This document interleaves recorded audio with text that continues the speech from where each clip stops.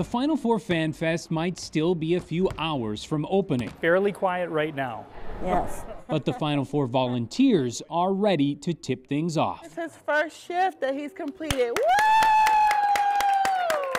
Awesome job. The 2,000 volunteers are now picking up their uniforms and putting their own allegiances on the shelf. I grew up watching our Golden Gophers. I have 2 master's degrees from Duke University, but don't hold that against me, please.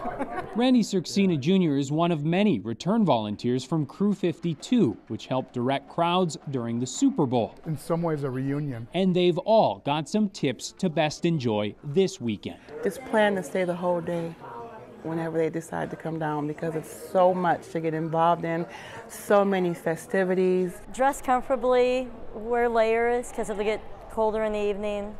It's supposed to be a great day though tomorrow. I think too, and just probably the parking situation. After all, the road really does end right here, and parking isn't cheap. Take the public transportation that's offered. It is very convenient. And they're not just saying that. I take the light rail. I take the light rail. I lucked out and found free parking 2 blocks over by Loring Park. No matter what your strategy, just have one. I guess I would say, number 1, don't be afraid to come down. It's okay. You're going to have an amazing time. So if someone needs help, they're going to get help from some good people down here.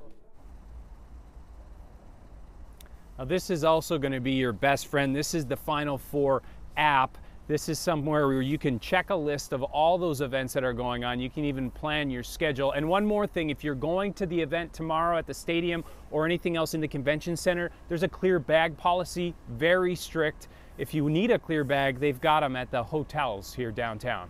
Back to you guys. All right, very good. Thank you, Ken.